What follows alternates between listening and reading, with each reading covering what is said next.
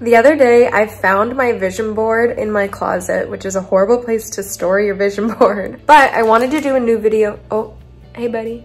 I wanted to do a new video about how I'm updating it and how I like to do my vision board. Be sure to like this video, subscribe to my channel, and turn the notification bell on to be notified every time I post. The reason I really like having a vision board is because I can wake up and automatically start with great thoughts and things that will help me stay focused and positive for the day. And this way, having something to look at every day that has those positive words, that positive reinforcement, and that direction for you, or at least for me, I feel like I can go about my day so much better and start off on the right foot. I hope you guys enjoy this quick video.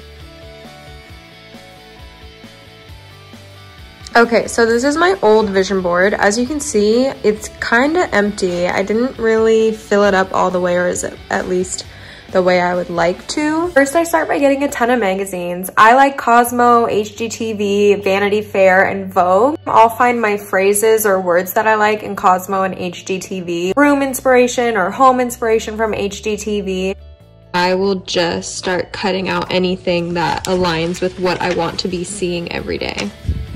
I found this board at HomeGoods or TJ Maxx, and it's really great because you can just push pin right into it. What I'll do is I'll get my magazines, I'll look through all of them and dog ear exactly what I want to cut out, and then at the very end I'll go back and cut everything out so I'm not wasting time cutting them all out as I find them.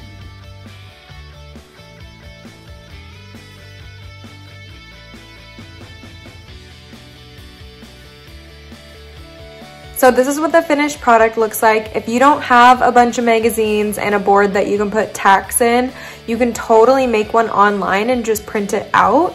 What you can do is you can Google stuff or look up Pinterest, different keywords, phrases, quotes that you like, and you can just print it out. Another thing you can do is you can make your own using PicMonkey. I asked you guys on Instagram what keywords you'd like to see on a vision board if you made one.